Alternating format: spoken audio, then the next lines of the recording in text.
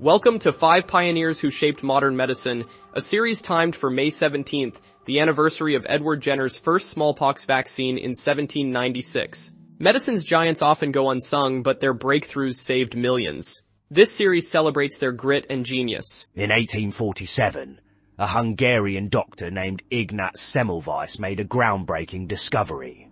He noticed that washing hands with chlorine reduced childbirth fever dramatically. Semmelweis proved hygiene was more effective than bloodletting, but his peers scoffed, unaware of germ theory's future significance.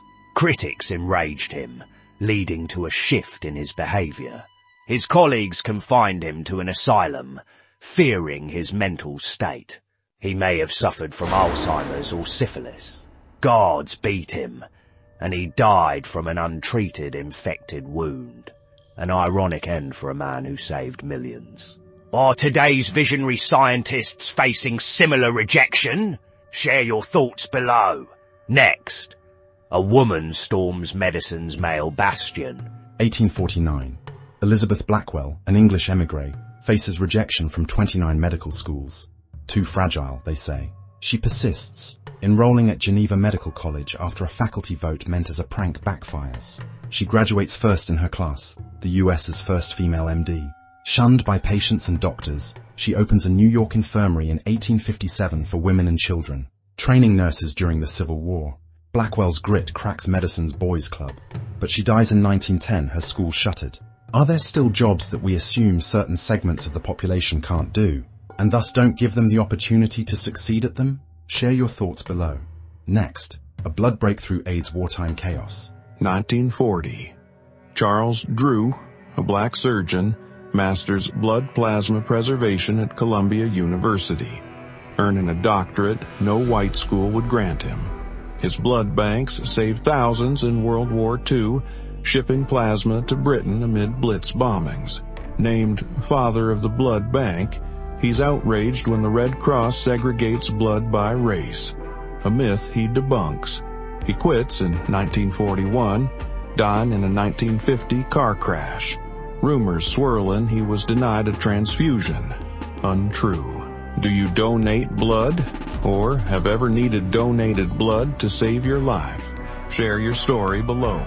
Next, a score revolutionizes newborn care. In 1952, Virginia Apgar, a pioneering surgeon, transforms medicine forever. Witnessing newborns suffer, she creates the Apgar score to save lives.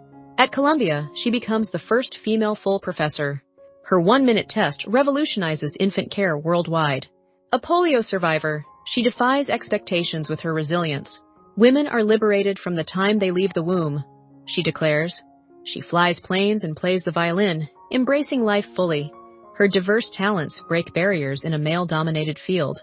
With grit and joy, she reshapes medicine for future generations. Was Apgar's vision ahead of her time? Share your thoughts below. Next, a vaccine titan's humble haul. 1957. Maurice Hilleman, a Montana farm boy turned microbiologist, spots a flu brewing in Hong Kong.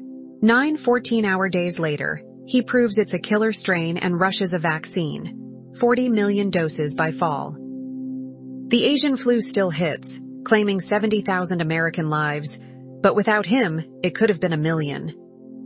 At Merck, he crafts over 40 vaccines. Measles, 1963. Mumps, 1967. Once lugging his daughter's mumps sample in his briefcase to save millions. A gruff loner, he dies in 2005, unsung. Hilleman's vaccine work is still vital. But are we less safe today because vaccine hesitancy? Share your thoughts below. That's the last medical pioneer. Thanks for watching 5 Pioneers Who Shaped Modern Medicine on Short Bites of History. We make history fun by serving it in small bites on YouTube Shorts. Videos are created with the help of AI using VidAI. A link to VidAI will be pinned in the comment section. The video popping up now is something that YouTube thinks you will like. You know what to do. Like, comment, share, and subscribe.